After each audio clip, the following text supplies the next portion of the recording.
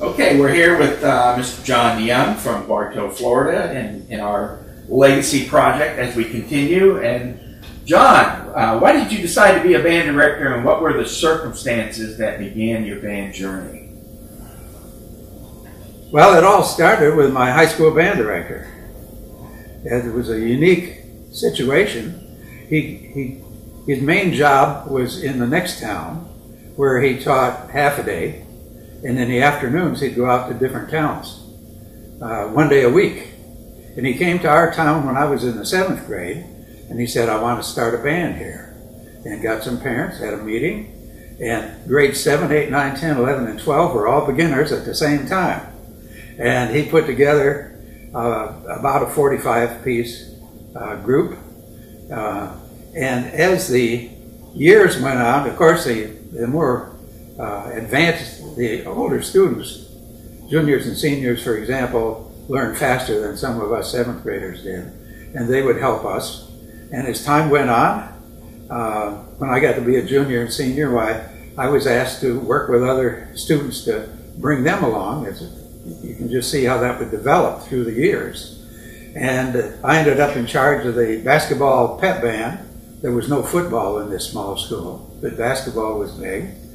And I really enjoyed it. The thing I would say is I had a very good band experience in grades 7 through 12. It was just delightful and enjoyable. Now, where was this? This was Pentwater, Michigan, right on Lake Michigan.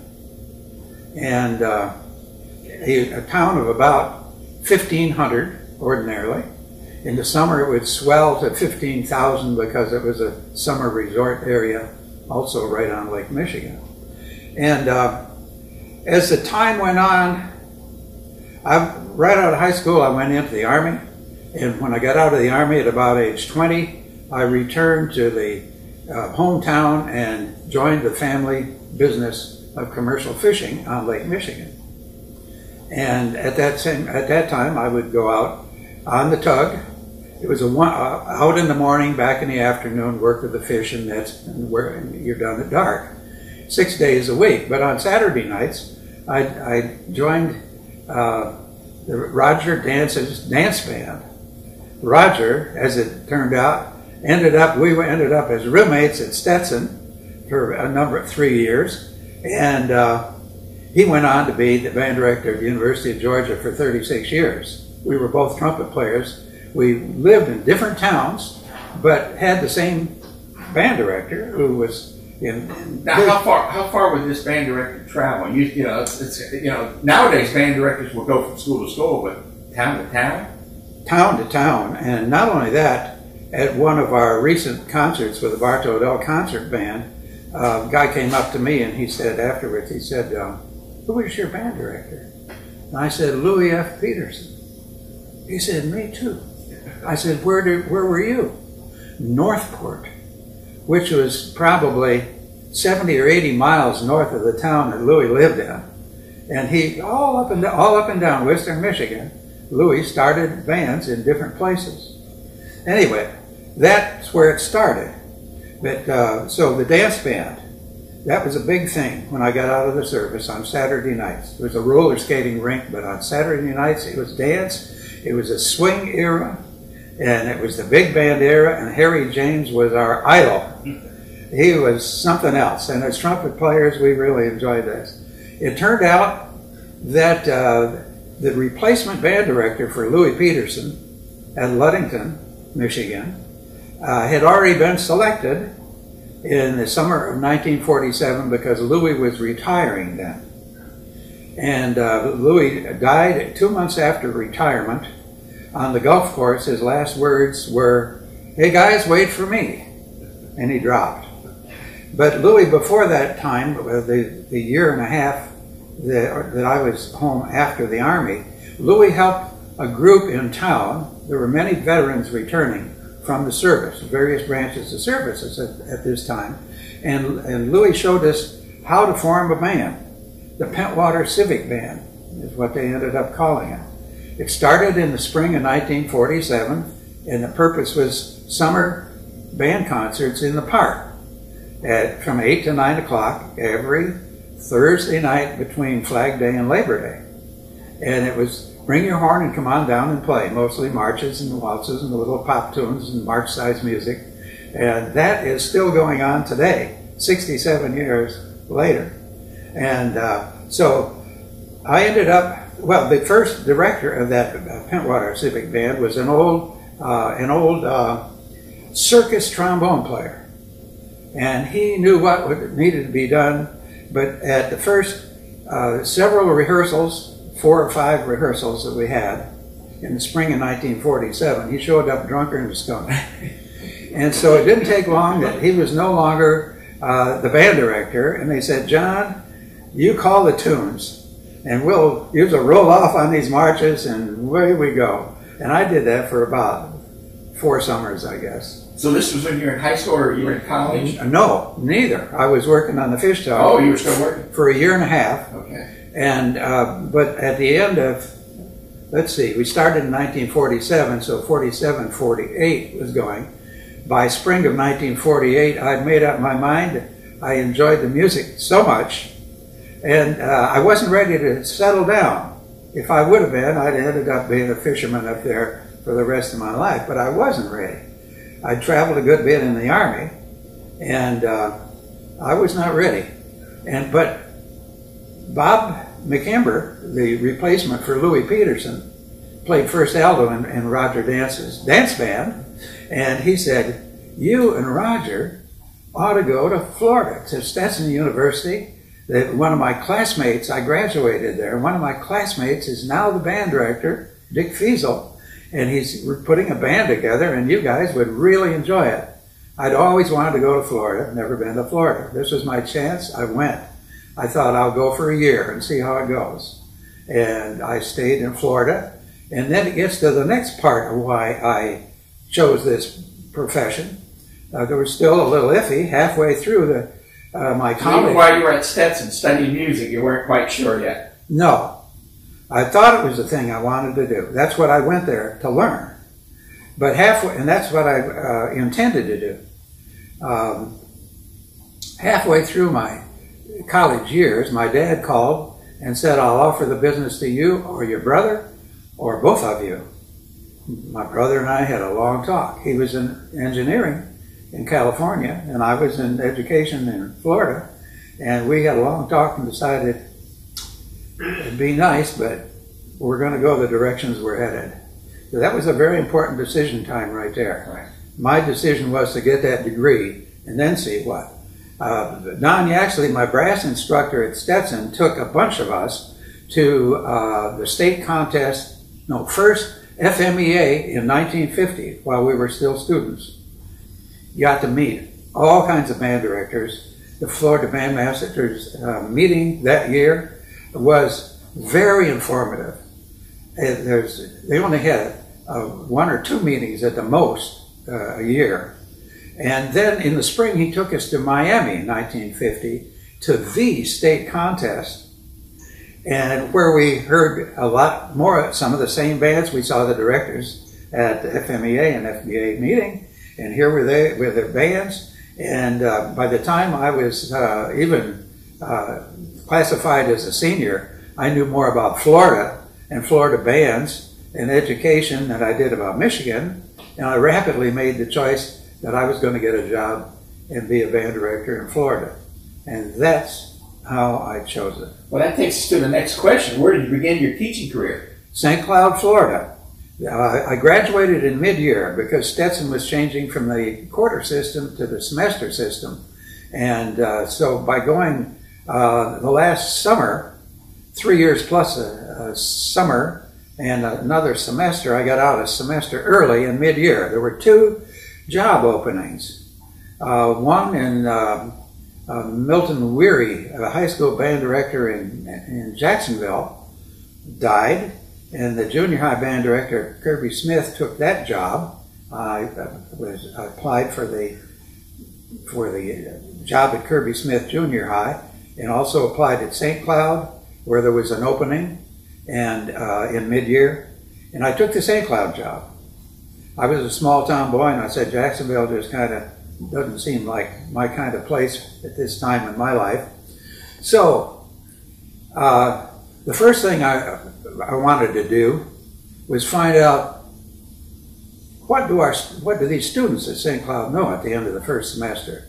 Because I graduated on Saturday, moved on Sunday, and the second semester started on Monday.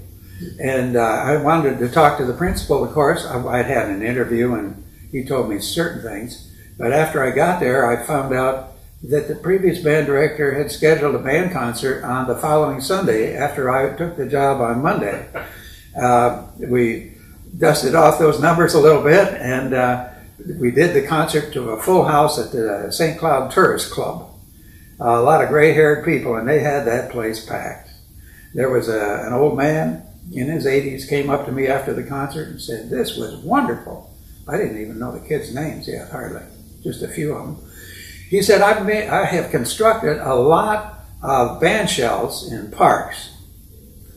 The last one I did was in Haiti, but I've done a lot of them. And he said, I would like to build a band shell for these boys and girls in St. Cloud up here in the park. And he did, with the help of community groups. He did. So you established a band shell for the St. Cloud High School band? Yeah, he did. He okay. And I was right behind him. Okay, great. We had quite a group that did it. So as a band director, what were your challenges early on?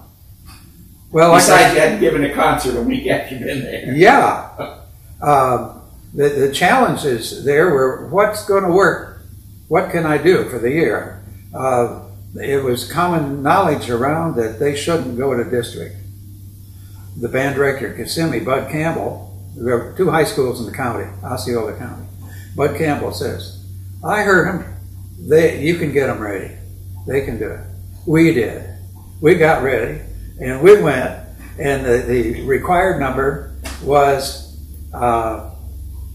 Silver Springs Overture by Reed Poole. And Reed, from the University of Florida. And Reed just happened to be down in our county doing an in-service training, and he came over and rehearsed that band on Silver Springs and the other numbers we had, and we went on and got a superior. Now this is unbelievable, you know. And we did not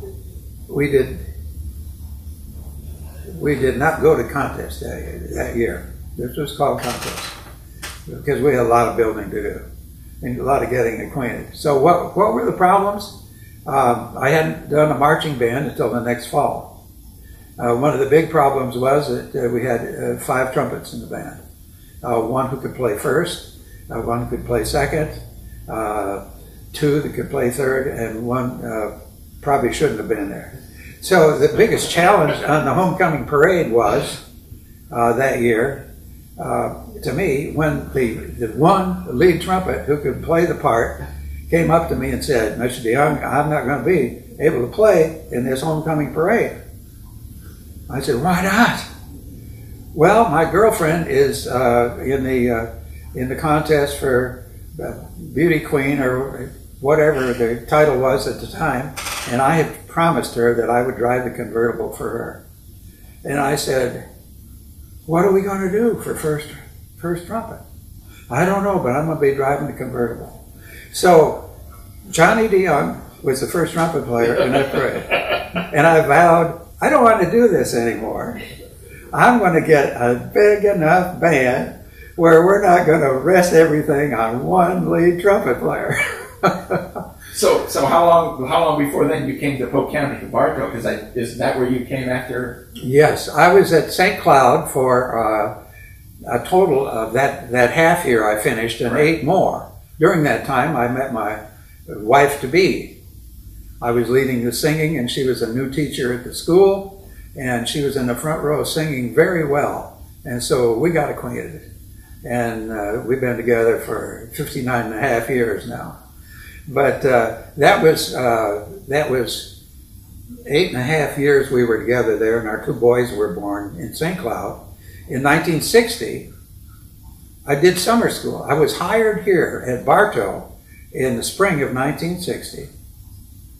And I just thought, when I went to John Ekman's Christmas concert 2 days ago in the high school auditorium, that was 53 years ago I attended a concert by the then band, where I wasn't band director, but I was about to come in as band director that spring in that high school auditorium. Same auditorium. Same auditorium.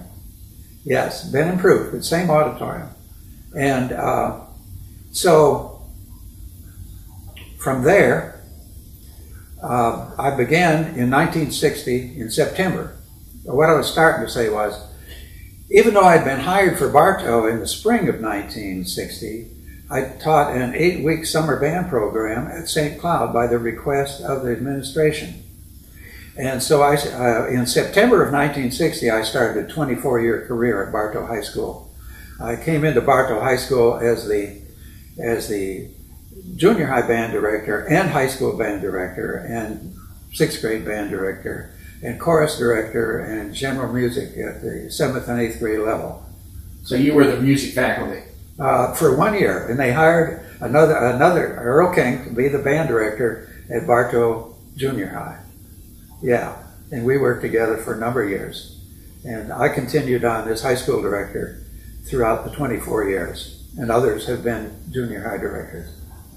In your career, were there any pivotal moments or people that brought you your musical success? Oh yeah, of course. First, Louis Peterson, I mentioned, Bob McKember, who steered me to Florida, Don Yaxley, who took me to FBA and encouraged me when it was time for me to decide whether to be a fisherman or a music man, to get that degree and then make your dad hang out for 2 more years. See, and I made my mind up. These are pivotal moments, for sure.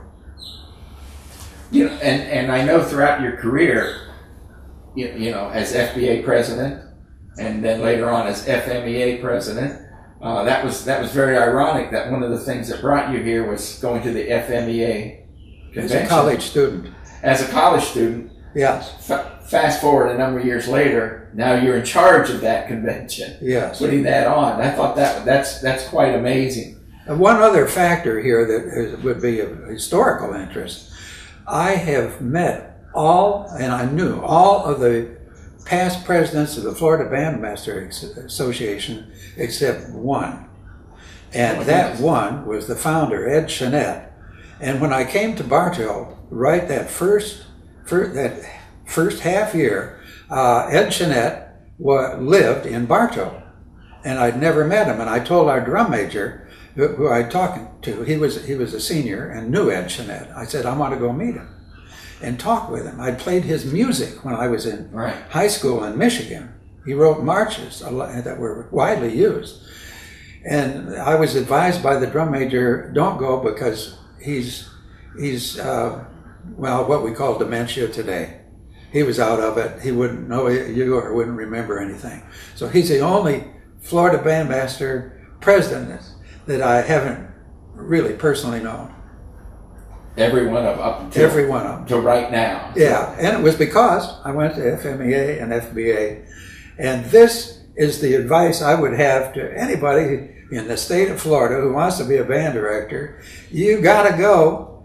You gotta be a part of Florida Bandmaster Association, because students learn from each other, and band directors and teachers learn from each other, and that's very important. When I came to Polk County and met, well, I'd previously met him, Tom Bishop and Bill Miller and Bud Ryan, who was at Haines City, and others in Polk County, I thought, this is wonderful.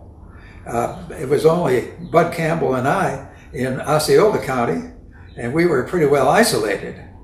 Isolated to the point, to regress a little bit here, that when I was trying to get more students going at St. Cloud, I couldn't get anybody from a music store anywhere to come and talk to parents about buying instruments.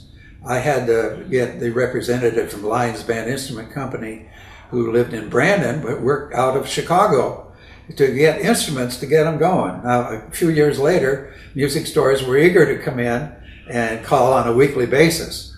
But that first couple of years, nobody wanted to go on the road. Well, that would be a challenge. You know, no one that was thinks a challenge about that today. where do we get the horns? And I would take instruments, student-owned instruments and school-owned instruments, to Orlando, a repair shop, and stand there and learn on a Saturday what he could tell me, so I didn't have to pay money for breaking loose of bits on sousaphones. Well, I know from personal experience your expertise in repairing instruments, and I've always wondered, where did he learn all this? Standing there watching the repairman do the job. And you would have your repair kit that you carried with you? Yeah. Oh yeah. But today we just send them off. Right. Well, that's a great talent and abilities to have. What concepts did you instill in your students in order to achieve the high musical levels that your bands did? That's a harder one to answer. The foundation and basics, they've got to understand scales and fingerings, and of course, starting out as beginners. And I work with setting up 6th grade beginners every year that I taught. I didn't teach them all through their first year. Only several times I did. But I would meet with them and get them set up to get them going. But to inspire the students, first you got to sell them on what you're trying to do. Right. They got to be with you. And the importance of solos and ensembles, so you get the individual contact with them. Private lessons, if possible, although we had very few students with private lessons. I was able to work with some out of a study hall situation or something like that from time to time, but and after school. But solos is when you have a chance to improve the individual. So you really pushed your kids to get involved in the solo and ensemble. Solos and ensembles. I learned that in St. Cloud because when I was told by some, you shouldn't go. Administration thought I shouldn't go. But even the solo and ensemble? Oh yeah, well, yeah, you had to do it all in one day. Right. You either did or you didn't. All in one day. Oh, all in one day. Yeah, concert, sight reading, marching, solo. So you couldn't go to one and not the other two. No, not at all. It was a one-day deal. Leave at 6, and you're lucky if you're home at 10:30, and all day. But anyway, where were we? What we trying to? How are they going to get there? I feel the importance of a balanced instrumentation. When I say balanced, I mean cover all the parts with the correct instrument. And to give a band experience, you got to be playing all the parts to come close to what the composer or arrangers desire. Now you may pad the number on the parts with bigger bands. I was going to ask, what did you do if you couldn't do that? If it wasn't possible, what were tricks did you use to? Well, we came as close as we could that money would allow. Eventually, buying bassoon, which wasn't there, eventually. I'm talking St. Cloud now. And also in Bartow. I'll throw this in. A Lesher bassoon in 1973 on a school bid price was $373. See how far $373 goes today. You buy a vocal with that. Maybe. Well, this is an important question to a lot of people. What do you do now to keep the creative juices flowing in your retirement?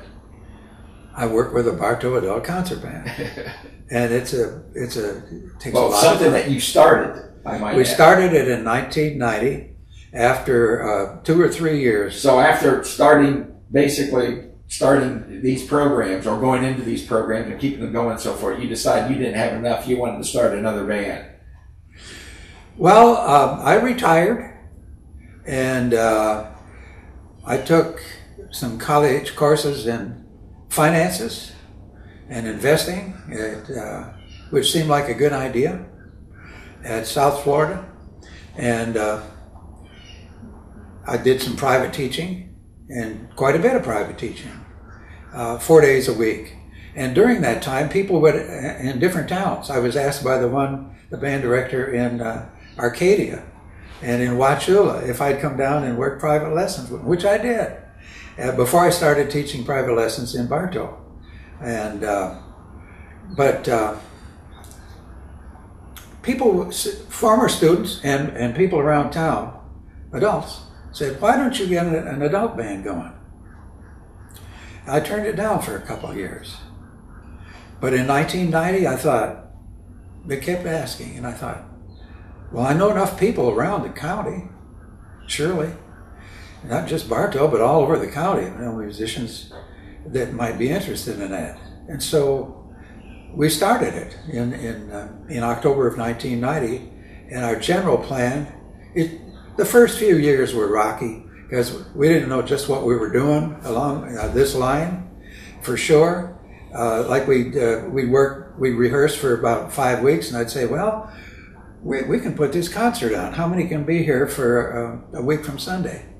Oh, I can't do that. We got this, we got that. Finally, we decided that if we're going to make this thing go, we're going to have rehearsals at a certain time, and we're going to have a schedule of concerts, and those that can make the schedule, we're going to do it. If you can't make the schedule, that's the way it is. And we keep going, and some that wanted to do that would change their other obligations over a 2 or 3 year period of where they could free up Monday nights if they really wanted to do it. And so this has been a joy to me. I would throw in another thing on this topic. I belong to the Association of Concert Bands since 1992. They have an annual convention. Now that's mostly community, adult. Community, service bands. Service bands? Yeah, circus bands, that level, community band type of thing. We've learned a lot from those conventions. We haven't gone to all of them, but we've gone all over the country to right. them. John, how many people usually attend your concerts with the adult band? Our concerts right now were for several years. Let me answer it this way. When we first started, we had about 125, 175 interested people out in the park on a flat stage. Okay. And as we went inside eventually after a couple of years, to the high school auditorium, and we had 400, and we filled up every seat in the high school auditorium with a Christmas concert. So then we went to the Civic Center, and that still, it had, maybe we got up to 300, maybe 400 in the first few years, but there came a time we couldn't go beyond that. And the Lakeland Concert Band, which has got a many-year head start on us, was filling up Yuki Theater with 2,100 seats. And some said, how can we get more? So my wife and I did this. We started taking flyers all over retirement communities and bulletin boards where we could find them all over Polk County. And we'd put about 500 miles on the car before every concert and put up the program for every concert. And we got up to answer your question, 1,142, the most ever we had in the Civic Center. That was, at that time, the fire marshal said 1,200. The fire marshal later changed it down to 800. They didn't want that many in there. But we get now, at the most recent concert, 10 days ago, was where Dave Fultz conducted, was 942 people in the hall, including 68 in the band. So generally, we're somewhere between 750 and 950 in an audience for the last few years. We don't go around. We go around once putting up a yearly schedule of our concerts. We don't go around putting the program like we did for 2 years. We did that for 14 concerts. We went around before every concert. It got the people. That's the way to get the people. Right. Well, we're just about out of time here. Do you have one short story that would demonstrate your satisfaction in choosing the life of a band director? Well, a lot of people in this world have jobs where they look at a white wall and they operate a lathe and they turn out widgets 8 hours a day. To me, that's got to be depressing. I know what it was like to be a commercial fisherman. I loved it. We had a ball doing that. It was wonderful. However, that business disappeared. I made the right choice there, by the way. That business. You got to be an American Indian to fish commercially on the Great Lakes today. That's still permitted. The Association of Concert Bands has a bulletin that they send out, and there was an article in there about a band director who was 90 years old, and he had started a band many years ago, a community band. And my first reaction was, upon reading that just a few years ago, I don't think I want to do that when I'm 90. And then I thought, maybe that's how he got to be 90. So I still think I want to keep going because it's fun. And I asked the players, especially when we get a new one for the first time in, I said, did you have fun? Yeah, this is great. And that's why they're there. They're not there for any reason for this. We have 70 on the books right now with actually 8 more that are either sick or traveling or not available at this particular time. But we've got 70 listed on our folio list for the next coming concert, January 19th. Well, thanks for your time and your wisdom and your service to the Florida Bandmasters Association and Florida Music Educators Association. John, we really appreciate your efforts. Thank you. Thank you.